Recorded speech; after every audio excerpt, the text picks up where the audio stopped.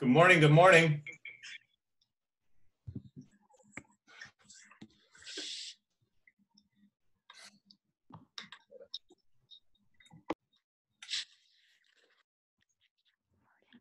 Good morning.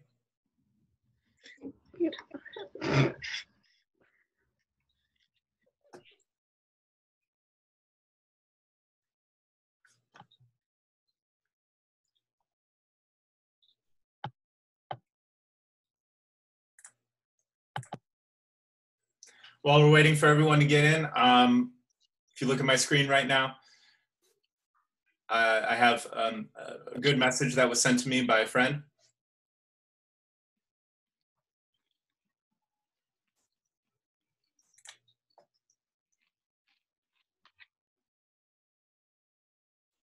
Can I take a picture of this? Oh, absolutely.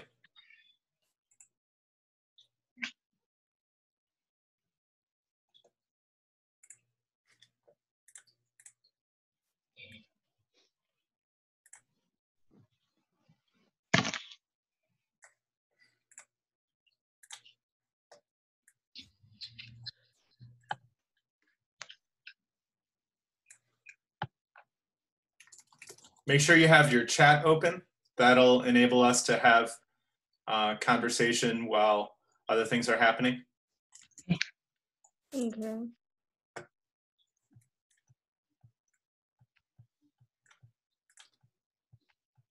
Good morning. Morning.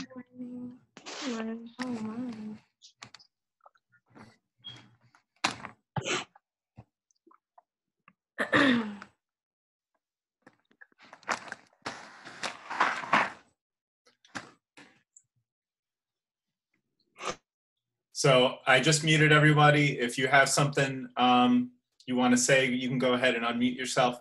But I just want to make sure there's not a ton of noise on the line.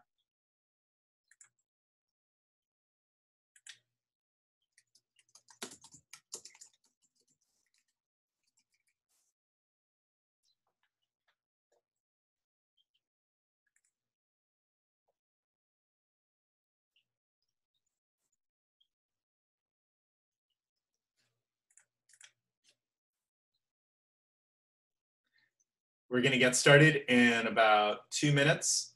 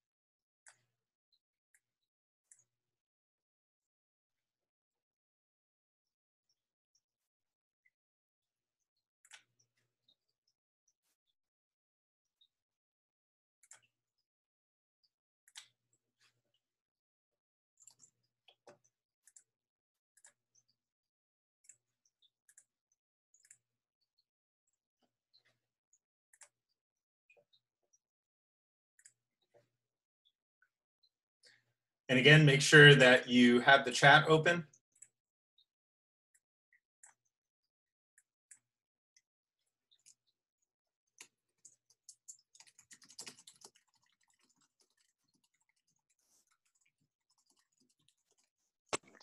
The voice chat or what type of chat?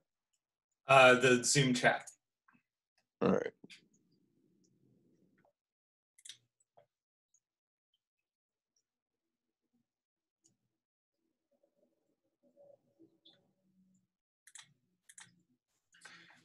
So while people are coming in, hey, there's Mr. Tout.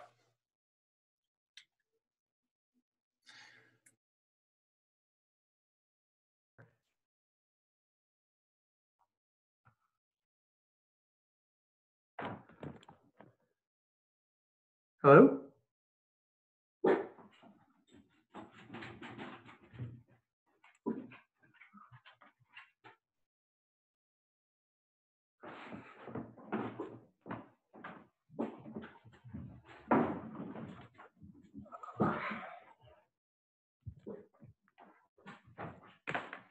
Oh, yeah. Question.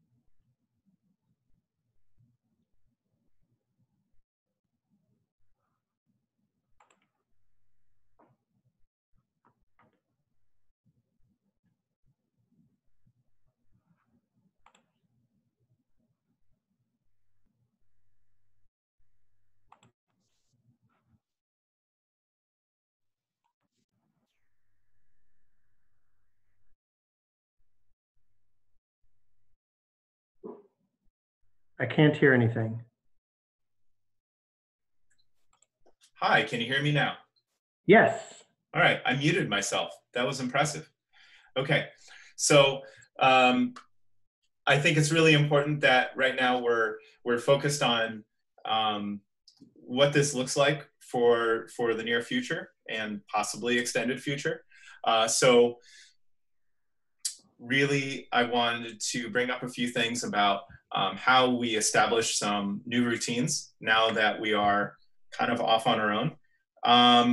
And feel free to unmute yourself at any time in order to participate, because I'm not necessarily, or Mr. Tout's not necessarily going to be able to see you asking to participate. Some of you have your video off, which is fine, but you can go ahead and unmute yourself if you have a question or you want to participate. So the first thing that I think is really important that public health officials also agree on is making sure that you are establishing a routine.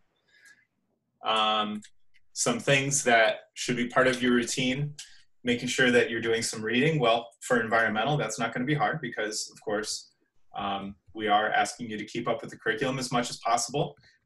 The external assessment is still scheduled for May 18th, May 19th. IB released some recommendations that they are not going to reschedule the external assessment.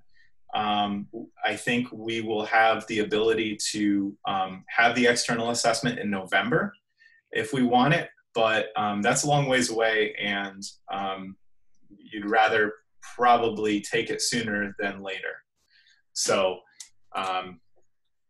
that is, so reading for pleasure is just as important for reading for class. And so picking up some books around the house, Mr. Tout, I think, has some leads on some other books, and the libraries, I think, are still allowing for pickups, if I'm not wrong. Yes. But as are a lot of the bookstores and things like that. Awesome. So making sure that you are doing plenty of relaxing, and sometimes it can feel like you're doing relaxing, or you think you're relaxing because you're just kind of sitting in front of the TV, but that's not really, that's not always relaxing. Like being very intentional about how you are relaxing and trying not to absorb all of the stresses that we're currently going through. And maybe that involves exercising, maybe that involves meditation. I know exercising is really important. There's nothing saying you can't go outside right now, especially if it starts to warm up, especially if it starts being nice. Go outside, hang out outside. Maybe, bring a book outside and make that your routine, half an hour, 45 minutes every day. And that all speaks to trying to get some non-screen time. Maybe you want to spend some time to start a new hobby. We might be at this for not just weeks, but months. We don't know yet. So starting those routines that allow you to, really feel like you are improving yourself, a new hobby, a new skill, something along those lines. You may feel like you're going through this kind of like isolation alone.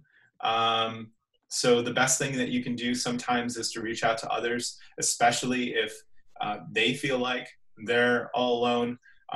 Maybe they're not on, maybe they're in environmental, maybe there are other 11th graders, but they're not on this chat, they're not on this Zoom, and you're not sure how they're doing. Reach out to them and just say, hey, how's it going? Sometimes that can be really helpful to you as well. You never know who you might connect with, who needs to hear from somebody else. Try as best you can to keep up with your studies. I know it's hard. I know it's particularly challenging because you don't have someone else. You don't have that regular routine of walking into a classroom and being held accountable. But as much as you can, try to keep up on a daily basis with all of your studies. Hold on. I think it's super important, especially with environmental, because we do have the EA coming up. If you don't feel like you're caught up, you do have this great opportunity. You got plenty of time to try to get caught up. If you are all caught up, it really is a great time to review previous topics, especially as we move into this second to last unit. Topic 7 is the second to last unit. And in order to keep yourself accountable, make a schedule for yourself. I know that I'm making sure I'm up by 7:30 at the latest, which is really late for me. I don't know how that is for you, but I'm usually up by 5:30. So making sure that I'm up by 7:30 is really feeling like I'm sleeping in. But then, going and getting some exercise and starting my day that way. If you settle into a good routine, then it'll avoid the bad routines. Not trying to stay up until 3 a.m. That's kind of the idea behind having these sessions start at 9:30, so that you are not just sitting there doing whatever all night long, playing video games, whatever. Trying to really keep those positive routines established. So, whoops. Well, that's an interesting schedule. Okay. So what we're going to do today is we're going to do lecture 7.1, and we'll see how this goes. Please make sure that you have your reading done. Please make sure that you have lecture notes. We're going to keep up with all that. Really, the only thing that we're not going to be keeping up with are labs and hands-on activities.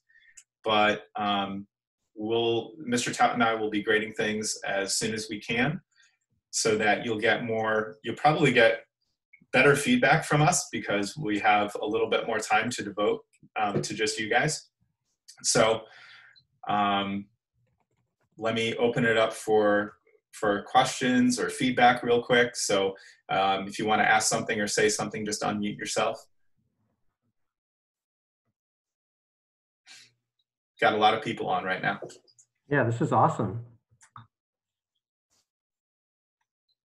All right. And again, if you want to get our attention, you can raise your hand.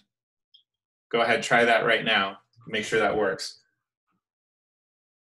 Hey, Anaya, Brianna. Yeah, Aliana electronically. Yes. You don't have to read, because we probably won't see your video. Hey, Aaliyah, Elena, Nadia, Mr. Velvet. All right. That's me. That is definitely Adrian. Obviously, goes without question. Okay, so Mr. Dutton, can I raise my hand or not?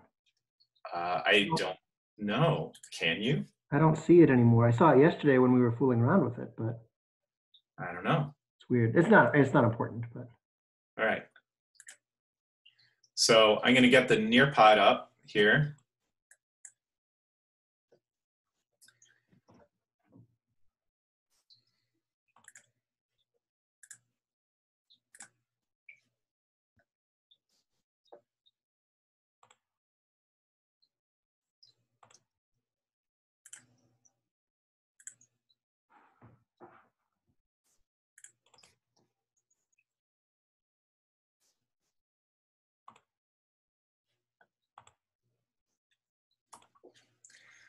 So go ahead, hop on the Nearpod.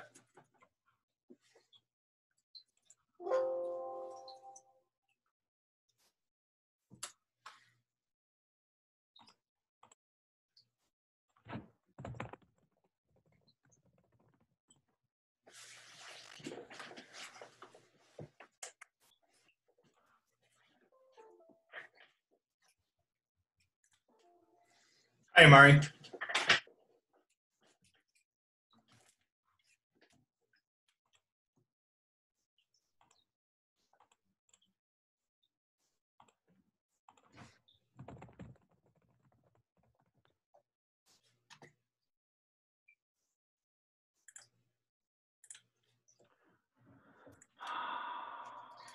All right, is everyone on the Nearpod?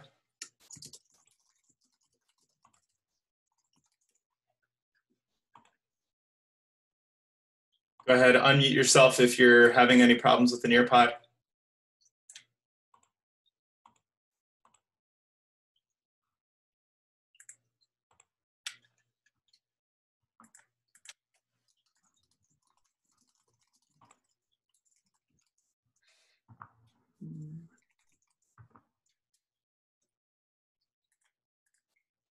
Hello, iPhone.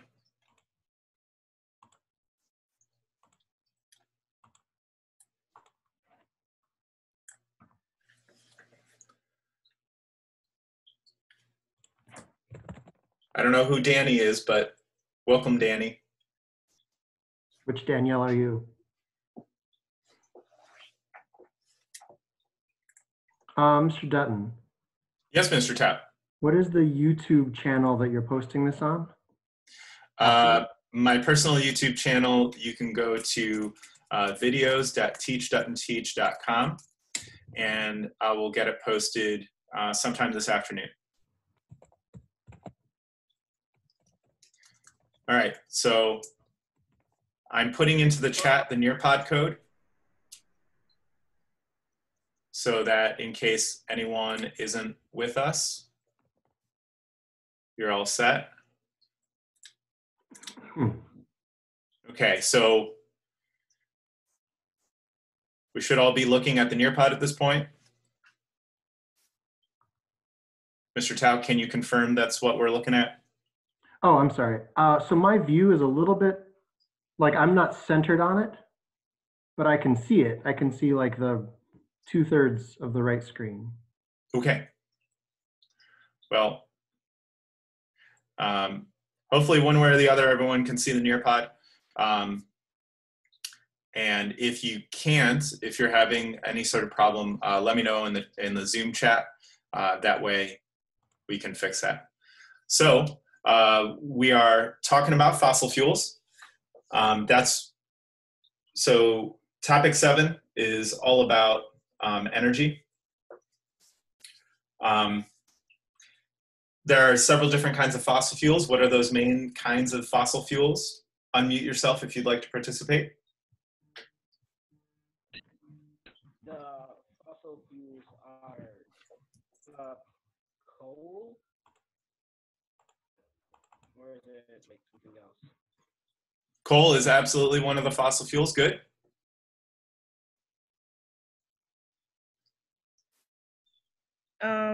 Natural gas. Natural gas, beautiful.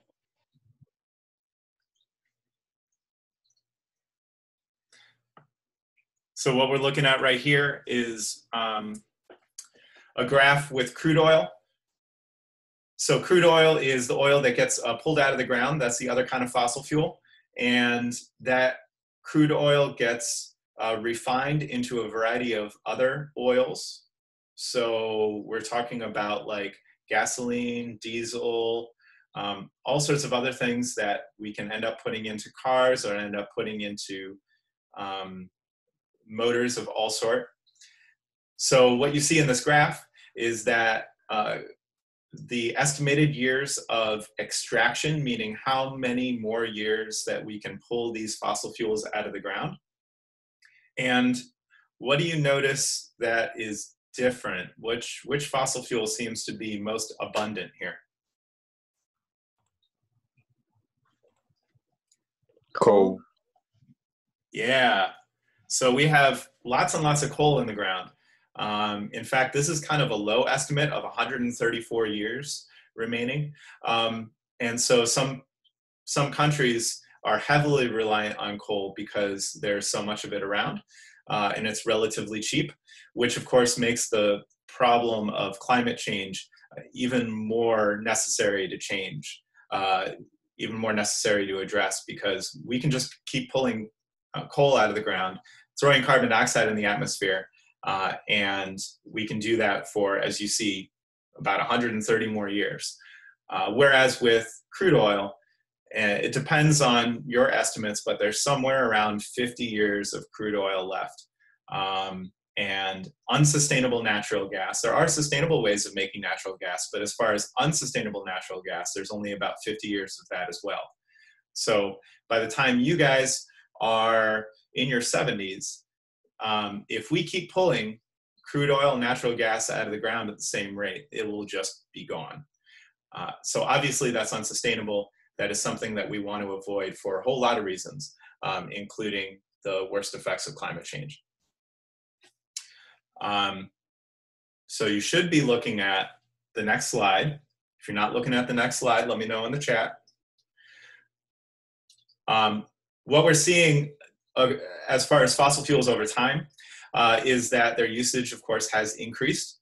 But there is one fossil fuel whose usage has decreased over the last decade. Which one is that?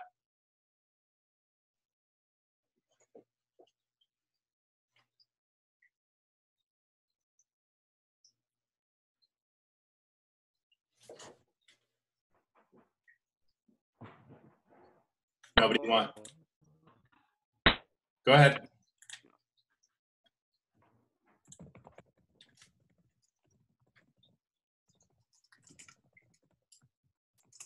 All right. Yes, it's coal. So in the last 10 years, we have seen coal drop off big time. It's dirty. There are all sorts of countries that are de-emphasizing and removing what are called subsidies, which are ways to make it cheaper.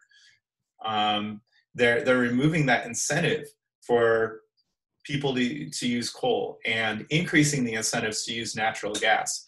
So you should be able to see here, it's pretty straightforward. I'm gonna show you the difference over the last 10 years. Natural gas has increased greatly and coal has decreased. That has been the major emphasis in the United States.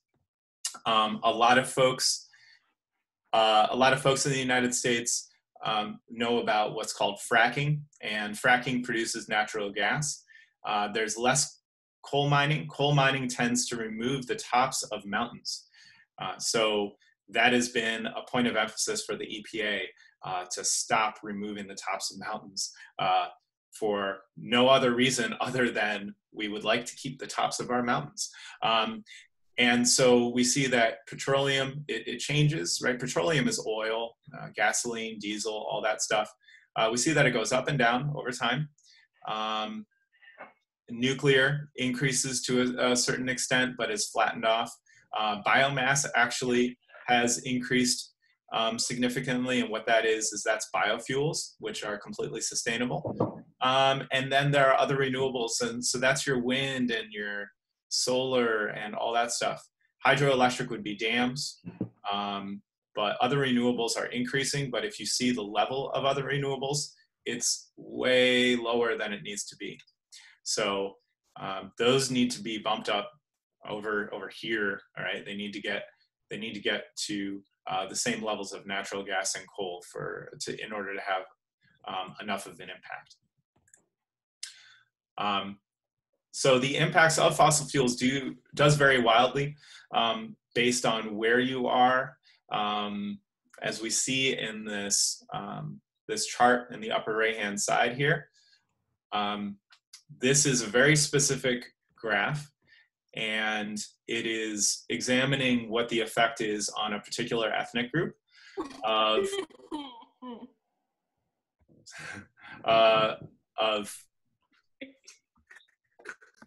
all right, I'm gonna mute some folks. Oh, okay, you muted yourself.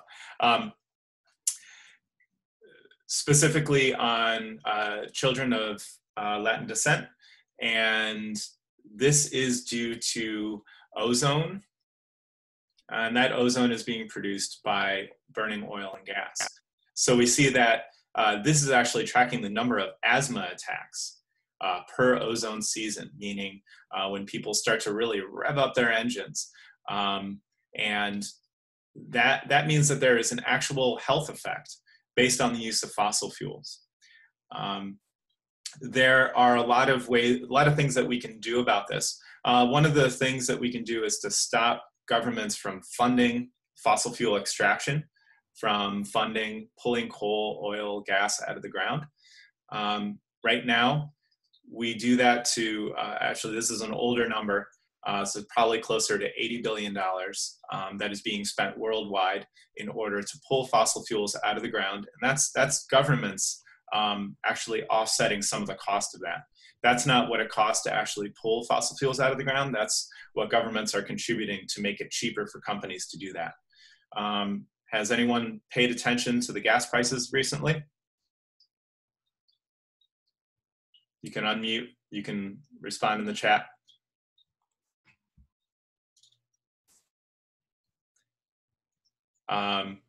What's happening to those gas prices?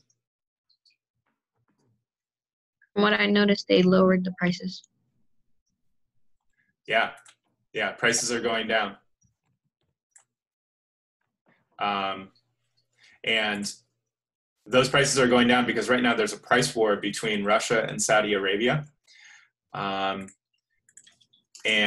what's happening is that because of that price war happening between those two countries, we're seeing gas prices lower than, I don't know, Mr. Tout, you can tell me, but I haven't seen gas prices this low in probably 15 years.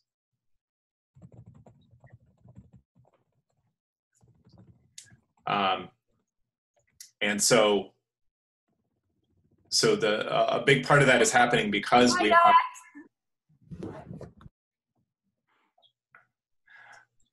a big part of that is happening because we are actually funding fossil fuels. All right, so what if we actually, so I really like this comic, what if we actually did something about climate and ended up not being, climate change ended up not being a thing? Well, at worst, we end up doing all of these things, right? We end up preserving the rainforest, we end up creating green jobs, we make our cities more livable, we use more renewables, we have clean water and clean air and clean rivers and lakes and everything else. We make the environment healthier for all of us. And what's the worst that happens? Is that everything is better. So in other words, there's no risk to doing something about climate change. There's no risk to reducing the impact on fossil fuels. So we have lots of alternatives. This is pretty much a complete list of renewables. There are a couple others that you can make the argument for that are in development, but this is mostly it. So we're familiar with solar power. Biomass is when you take things that come from nature that you can grow, or that you get gas off of a landfill. So that's like methane you can get off of a landfill. You can burn that methane, and even though you are burning a carbon-based fuel that otherwise would just go to waste, And so you're getting the energy from it instead of letting that methane just spill off into the atmosphere. And as we know, methane is a far more powerful greenhouse gas than carbon dioxide is. We can grow trees and burn them and then grow more trees. And that ends up being what's called carbon neutral. The amount of carbon dioxide that is being put into the tree is equal to the amount of carbon dioxide we're putting into the atmosphere. So even though it does produce carbon dioxide, by growing the trees, we end up pulling that carbon dioxide back out. So biomass is a renewable source of energy. And just think bio, it comes from living things at some step. Hydropower would be your hydroelectric dams. Wind power would be your wind turbines. Wave and tidal power, that's what we're looking at down here. These actually do exist.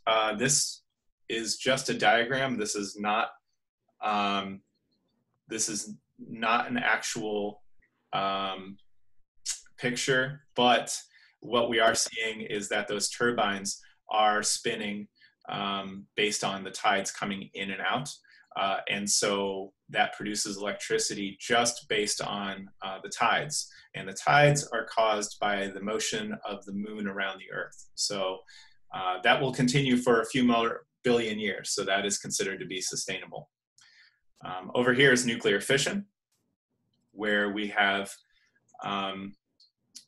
nucleus, a large nucleus of uranium that is being bombarded by a neutron, and that explodes energetically, releasing that energy and causing other neutrons to bombard other nuclei of uranium, causing what's called chain reaction that is incredibly energetic and allows for potentially completely sustainable energy.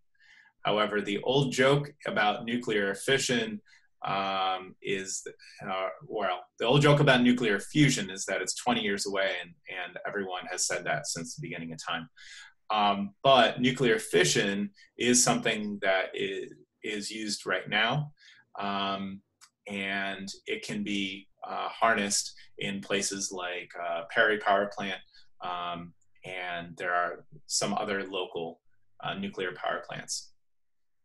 There's also geothermal energy, which we get from harnessing the heat that's buried deep inside the Earth. So Lannis had a question, what two countries are having a war? So I did talk about Russia and Saudi Arabia. Russia and Saudi Arabia are having a, I would say an economic, not even a war, but they're having an economic disagreement currently. And they are trying to lowball each other as far as gas prices are concerned. And so because they're lowballing each other, because they are trying to economically squeeze each other out right now as far as oil prices are concerned, then that has driven oil prices down worldwide, which is why our gas prices are low.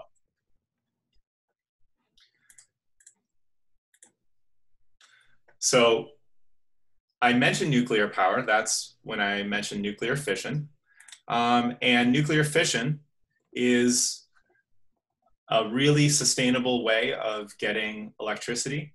A lot of people don't like it because when you say nuclear, a lot of people are afraid. They think it's going to be dangerous.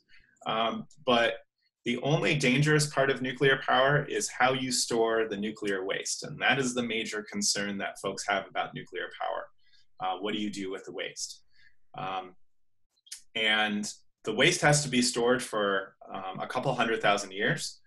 And we don't know what human civilization is going to look like in 200, 250,000 years. And we don't know where a safe place is to store it.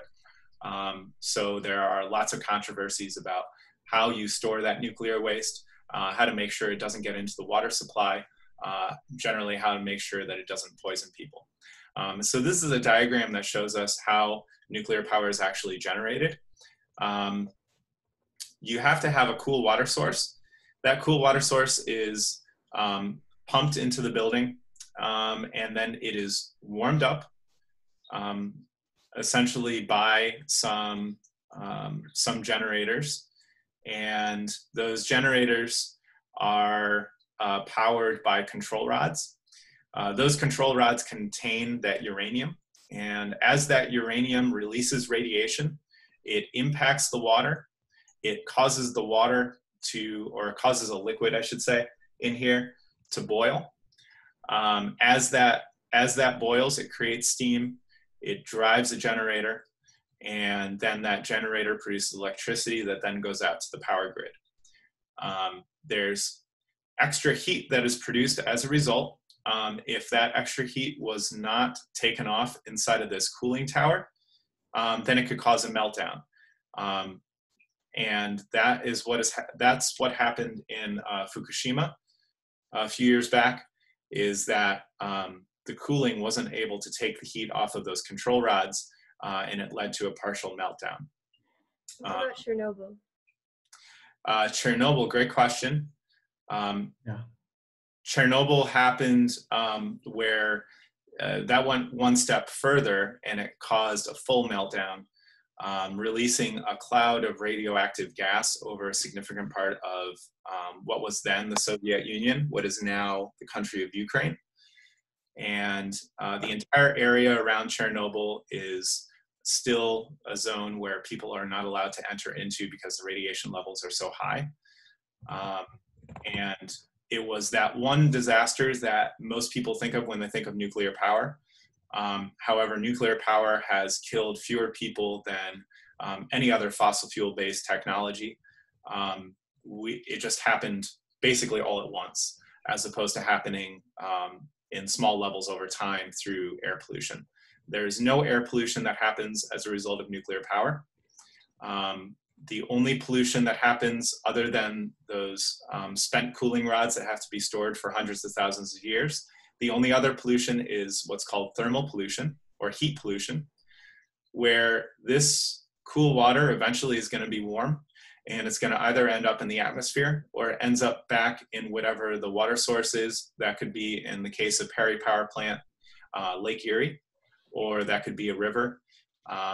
And things don't like warm water that aren't used to warm water. So all sorts of fish and insects and other things will avoid that warm water. And so that thermal pollution is an actual concern. Eunice, you can go ahead and type your question into chat, and I will fit in the answer when I can. How's that? So go ahead and type in your answer to what kind of renewable energy you think we should transition to.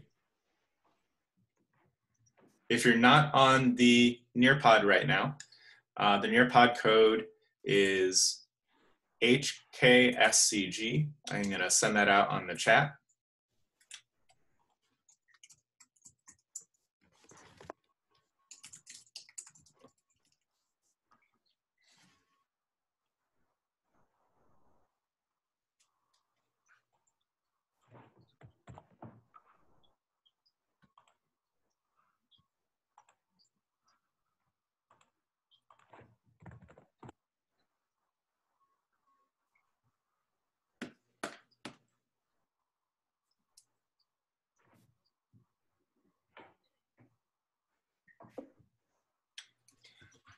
Great question, Eunice. Nuclear power is not necessarily good or bad. It's very difficult to make a value judgment on nuclear power. Overall, it is very good, and it will end up leading to a more sustainable future for all of us. So I think you can make the argument that it is definitely much better than any fossil fuel. It would be nice if we got to a world where nuclear power was the worst form of energy that we were using, which would mean that we would be running off of a solar power and wind power based world.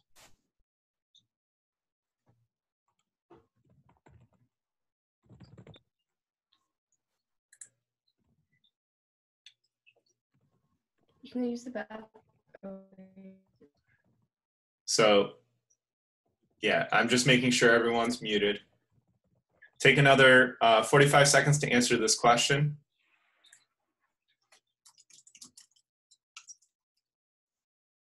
It timed us out. Oh, I set a time on it? Yeah. Well, that was smart of me, wasn't it? Yeah. Really? So solar seems to be solar and hydro seems to be pretty popular. Wind as well. Non-renewable resources. I got timed out. Mr. Tout said non-renewable resources, but he's saying that he got timed out. Okay. I would say that you all have a great handle on this, and yeah, there are some downsides to hydroelectric power. There are some fish that are impacted by hydroelectric, but it is an excellent transition technology, just like nuclear power is.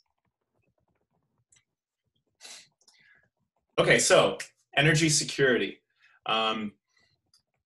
This is something that we're hearing more and more about because when you have energy security, that means that you don't have to get your energy from somewhere else in the world, which means that you don't have to bargain with other countries, you don't have to deal with other countries, you can produce it all within the same country. So this map is showing us, as you can see down here, the darkest red are the highest performers on energy access and security, meaning that the United States, Canada, a lot of Scandinavia, a lot of Western Europe, in fact, almost all of Western Europe, are really high performers as far as energy access and security. So is Australia and Colombia. And what we're seeing is that when you have access to producing energy independently of the rest of the world, that means that you don't have to go elsewhere. That means it's less likely that you are going to wage war or you're going to go to war with another country.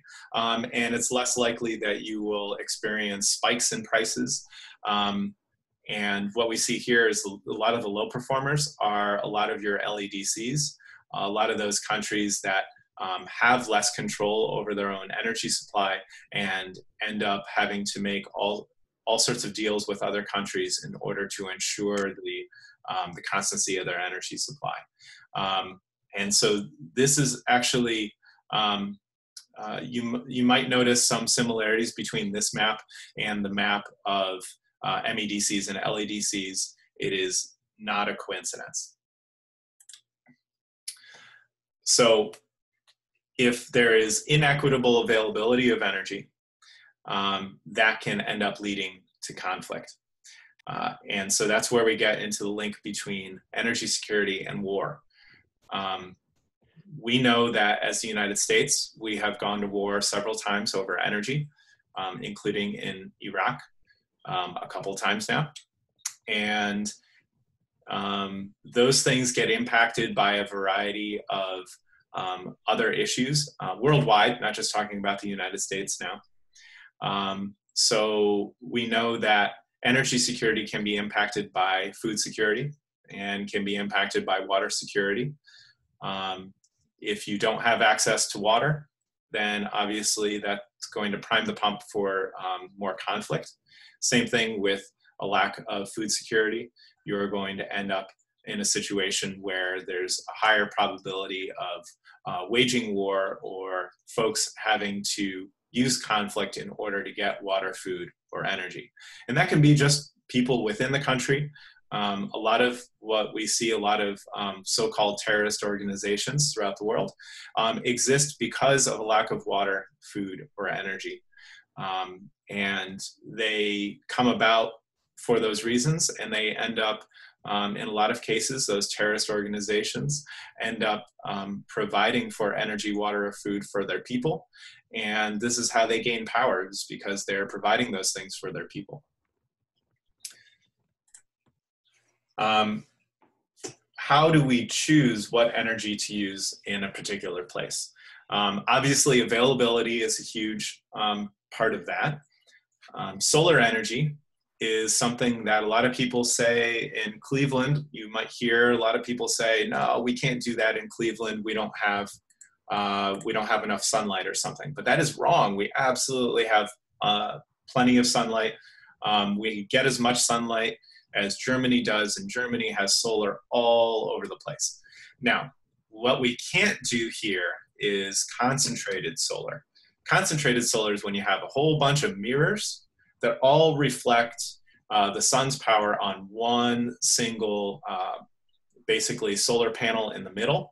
And that creates a tremendous amount of power that can be distributed for entire cities or communities. You tend to find those, at least in the United States, down in the southern United States, like Arizona, where you have constant sources of solar power. Wind you can do pretty much everywhere. And in fact, there are a lot of proposals in place to do wind on the shores of Lake Erie, and in fact, a couple miles into Lake Erie, so that you would look off into Lake Erie from the Cleveland coast and you would see wind power. We would be able to pull all that wind power in and do a lot with it. Hydro obviously depends on rivers. You have to have a river around in order to be able to do hydroelectric. We have our fossil fuels, the coal. This CCS down here refers to carbon capture and storage, which means that you are trying to pull the carbon dioxide out of the burning of coal. And not only are you capturing it, but then you try to store it so that it doesn't end up in the atmosphere. It is very difficult to do. It is an unproven technology. And if someone says that they're doing it, they're probably lying to you. Natural gas is better than coal, but it is still a fossil fuel. It still puts carbon dioxide into the atmosphere. In a lot of places, there's no choice other than to do that. All right, I'm gonna skip the video for now. We're gonna come back to it if we have the time. So, energy efficiency and conservation. This is something that we all can do within our own homes. There's lots of different ways that you can save energy. What are some ways that you can save energy? Go ahead and unmute yourself and participate.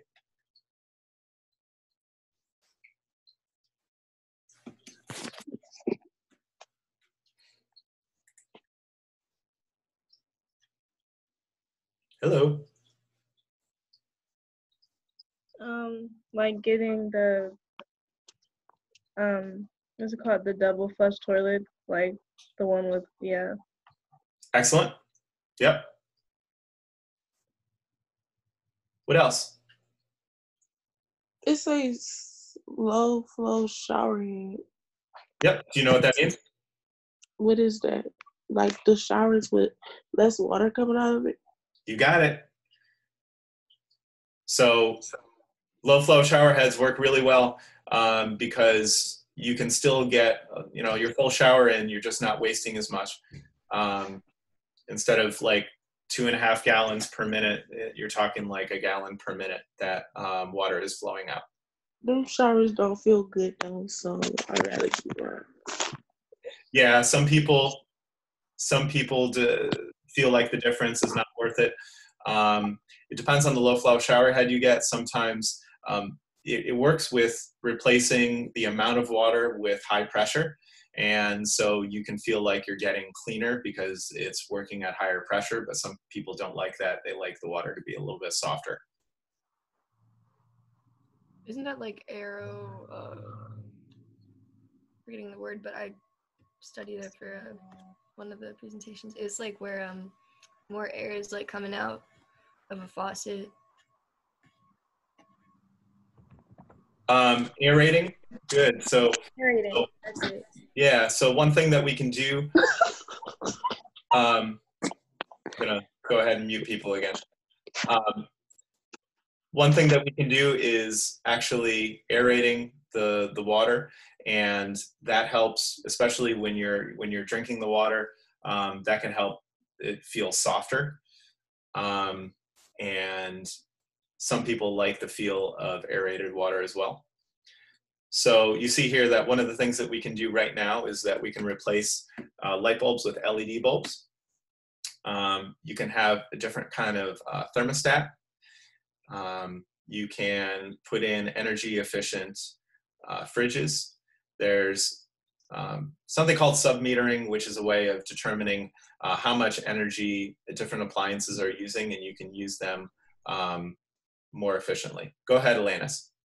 Aren't Blue Star products, or those Blue Star energy products that you see on like washers and washers and fridges and stuff? Yes. Yes. So if you see the Energy Star, the blue Energy Star rating, then that tells you that it operates very efficiently. And you can actually, depending on how many of those you buy, you can get a discount basically on your taxes is how you would get that discount. Good. All right. Gonna move on here. Essentially, when you use less energy, like we were talking about on the last slide, that can lead to higher energy security. Because if you don't have to get as much energy from the world, then you definitely don't have to get it from other countries, or you don't have to get as much of it from other countries.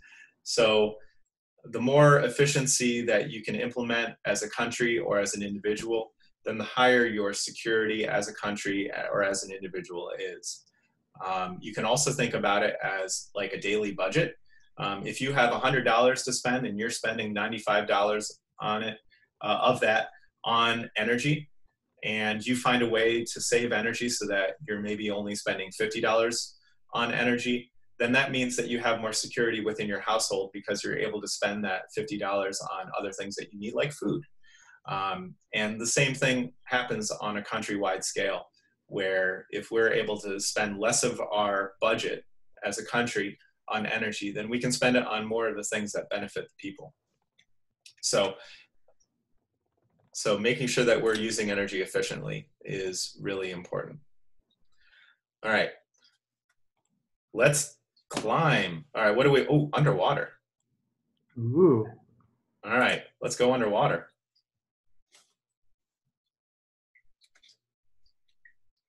And again, if you are not on Nearpod, the code one more time is HKSEG.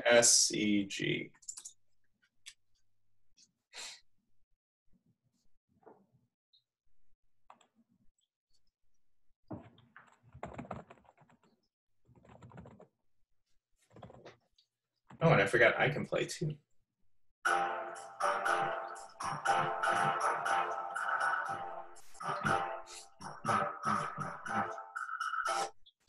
right.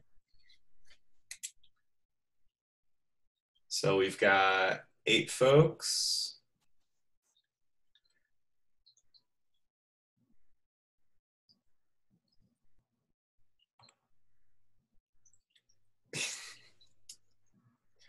I can swim.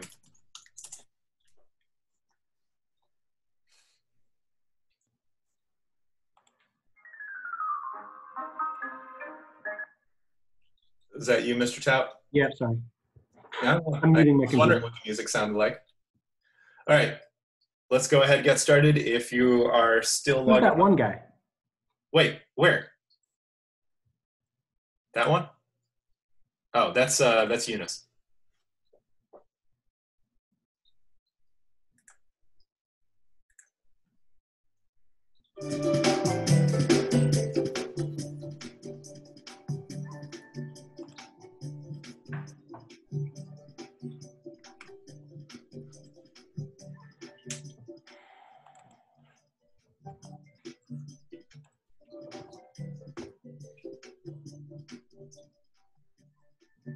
Good job, Nadia.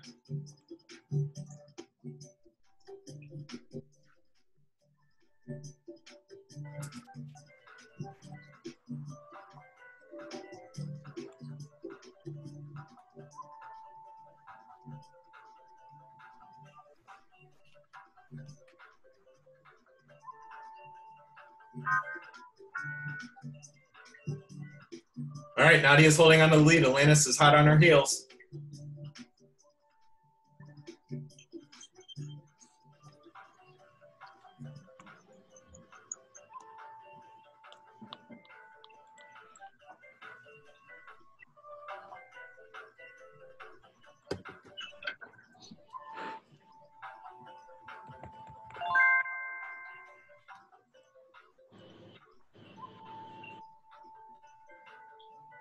All right, Mr. Todd is making a run for it. I think that's unfair.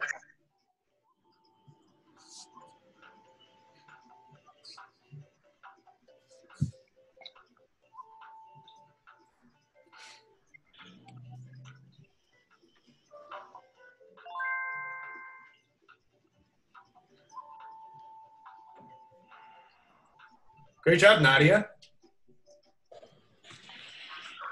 All right. Congratulations. Oh no. Nadia.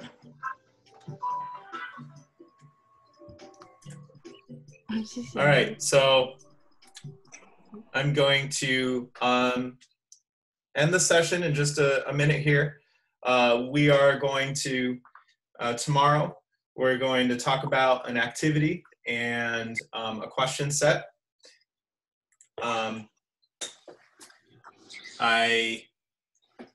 Oh, hello, Maiwan. Okay, so yeah, we're going to go over a couple of other things tomorrow, and we'll be putting, Mr. Tat and I will be putting together the second lecture pretty soon, so that we'll have that ready for you. You can always check everything on Google Classroom. We're keeping everything up to date on there, and keep in contact with each other. Make sure, like I said at the beginning, I know not everyone was there at the beginning, but make sure that you are making a routine for yourself. Make sure that you are getting some exercise. You're getting outside when you can, but you're also doing your social distancing. We care about you. We want you to be safe. We want to make sure that the folks around you are safe, especially the elderly folks around you. And make sure that we're not, we're doing everything that we know how to do, the hand washing and the not touching your face and all those other things. Mr. Tout, did you have anything at the last minute? No, just thank you guys who are messaging about how to submit your notes. Make sure to put those on Google Classroom. Obviously, if you didn't take them, if you were just participating, you can take your notes, right, by running through the YouTube video, or presumably they can hop on Nearpod, Mr. Dutton? Yep. Okay. Yep, you can see the Nearpod at any time. You can also watch this whole thing again in case you came a little bit late. I'm going to post it to YouTube this afternoon. Awesome. So anyone who is in computer science, just hold on. I'm going to end this meeting so that I can upload the video, and then I will be back on in 2 minutes. We'll see everyone tomorrow. Thank you, Mr. Dutton. Mr. Bell, get out. Bye. Okay, wait. Bye. Bye, y'all. Thanks.